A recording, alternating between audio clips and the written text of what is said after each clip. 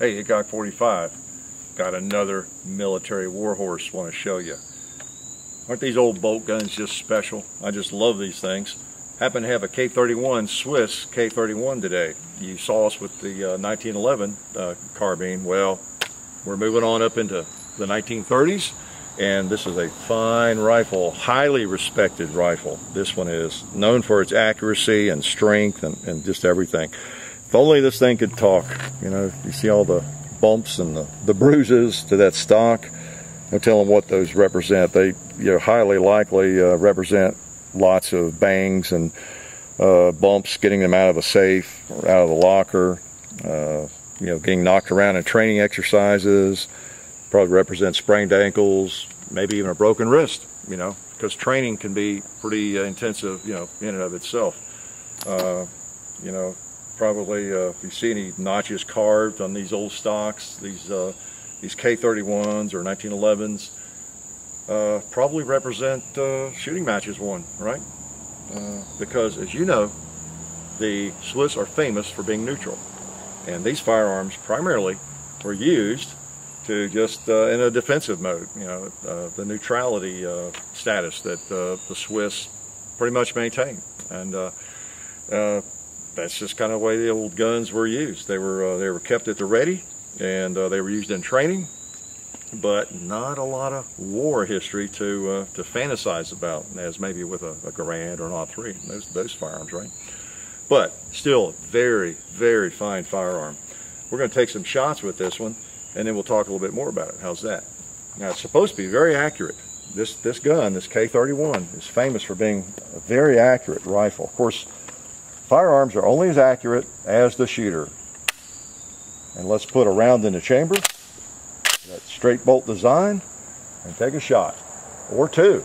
Let's start out easy. How's that? I see a 2-liter right here. Oh, that's a powerful round. Let's go on over there and see if we can pop that red plate. We missed him.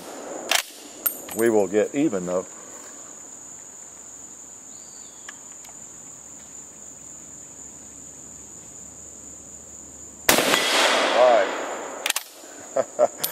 He's empty. I think I know where to hold, but pretty much right on. Yes, this is a straight bolt design. You saw the 1911, and we took it apart. Let's take a closer look at this before we shoot it some more. Magazine's very similar to the 1911. I'll link that video to this video. But what they did with the K31, which were, well, I shouldn't say supposed to be, they really were improvements. About anybody who knows these firearms would, I think, agree. The bolt was shortened. It was made lighter, and they consequently lightened the gun. Having a shorter action enabled them to have a longer sight radius. So you have basically the same length barrel, but you have a longer sight radius. And for those of you who actually shoot, you know that that's an advantage when you're looking down those sights. And then they moved the bolt lugs further forward, so it locks up in here more, and it's actually a stronger action. It's supposed to be stronger, even though it's a little bit lighter and it's a little bit shorter. So the K31 is really a famous gun for being, I guess, maybe the I don't know about the ultimate or the epitome of the straight bolt designs, but it's the one that most people are looking for, and it's the one I wouldn't mind having. This is a viewer's gun. The same fellow who owned the 1911 had one of these too, and he lent this to me. So I was glad to get my hands on. I wouldn't mind having one of these, particularly a little bit older one, maybe with a walnut stock. In fact, I've been kind of looking for one. I just like them. They're unique. They're a little bit like the Krag in that they're not necessarily the best gun ever made, maybe, but they're really interesting. And if you like firearms, these kinds of things you have to find them fascinating, I think, even if it's not the gun you want to take to war, right? But the straight bolt design, very very different, and seems to work. Let's put some more rounds in this magazine. It has a removable magazine, and you got the Swiss round, the 7.5 to 55. These are a couple of different types of ammo I found. The Hornady, and then PPU. There's not 95 different choices out there, but see, this is 174 grain. and see, this was 165 grain. That's what we're actually shooting, the Hornady. I had another box. There was a couple left in there, I think, but I'm actually shooting the Hornady 165 grain. Okay, Swiss 7.5 by 55. Let's load this magazine. Holds 6 rounds, just like the 1911 Swiss 1911. Don't confuse it with the John Browning 1911. Okay, yeah, this thing has some punch to it too. 6 rounds. Pretty interesting design. Okay, let's take a couple more shots. Now I still struggle seeing the sight, but it seems to shoot right on. If I can get a clear picture, and there's your safety, just like on the 1911. The gun is hot, but if I put it over there, you know, the trigger will not operate. Can't pull the bolt back. Everything is locked up. So move it back down here, and we're ready to go. So why don't we go ahead and take a watermelon out, just for kicks. Let me see if I can hit that one on the tree there. Oh boy, yes. That round does the job, doesn't it? I think it's 2 liter time too.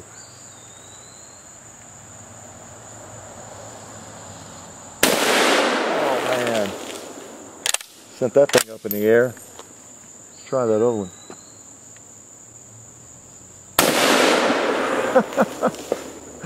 That's kind of fun. All right, let's bear down on the plate again. If I can see the sights well enough, I can hit it. If this were my gun and I were going to shoot it a lot, I might have to put some white paint on that front sight. I don't know. Okay, let's see if we're lined up. Oh, I hit it a little high. That's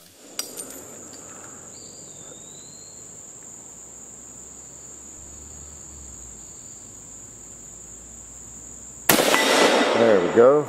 Wow, and a cloud of dust. I really do have a hard time with that rear notch. It's the rear notch more than the front side. Yeah, it's that's the problem I have with buckhorn sights and these little bitty sights like this. That's why you see me with so many ghost ring sights. But it shoots right where it's pointed. It's just hard to get it pointed correctly. It feels good. Feels really good. I don't know what it is. I almost have a fascination with these old bolt guns. They're just fun to shoot. I'm going to hit the plate one more time.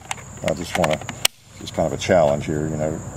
Not a challenge to hit something that large, but it's just a challenge to see the sights. These old sights with my eye, my right eye. Let me get the line. Yeah, okay.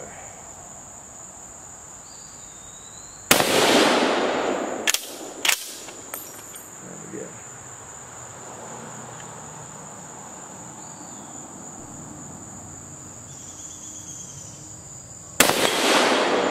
Okay. Pretty sweet, pretty sweet. What else do we have? I'm gonna take a shot at a bowling pin.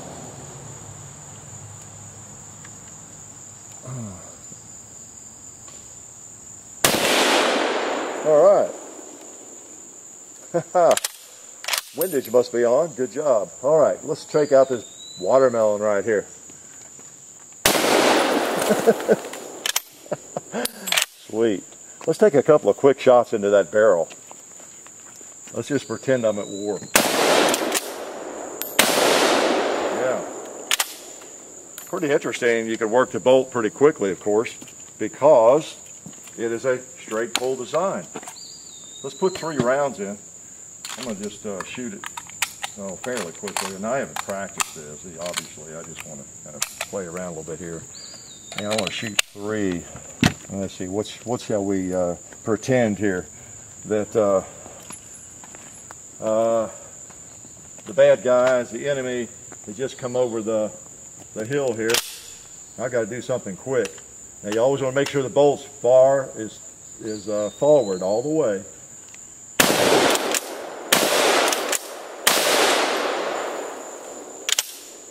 Yeah, I mean, it's quick to operate, obviously. With some training, you could get to where you could really work it fast. Then you have 6 rounds. So not a bad situation. You know, this is a pretty neat one. I prefer the darker walnut stocks, but this is a nice, you know, just a real functional piece. All the serial numbers match, and very interesting, interesting gun. You know, your little bolt release right here. I believe it was the same on the 1911 that we had. And you push down the mag, you get it back in. So bolt comes apart for cleaning, your safety right there, and you can render it pretty safe there. Nice large handle on your safety. Nothing that's a problem to get a hold of. So just a really functional, well-designed gun, just like you would expect from the Swiss. Just basically an improvement over the 1911 carbine, and again, a little bit more common, you know, to be found than the 1911, and in some ways more desirable. It just depends on what you're going to do with it. They're all just collectible pieces mainly, and for doing like what I'm doing, you know, just owning, appreciating the history, and taking it out to a range and plinking with it. Just deer hunting, you know, some people hunt with these guns. If I were a deer hunter, I would be tempted to take guns, you know, such as this, you know, into a tree stand. I really would, just because it's, you know, they'll do just as well as anything else. And I don't know, I just like carrying around a piece of history. You know, it's a kind of a why not. But the K31, classic firearm, very popular, well-liked firearm, and a gun that shoots really, really well. Everything I've read about it talks about accuracy.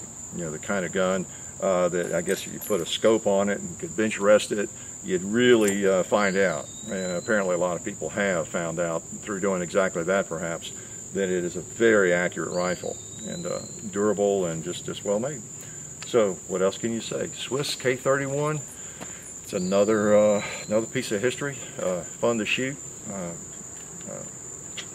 Just a matter of fact, life is good.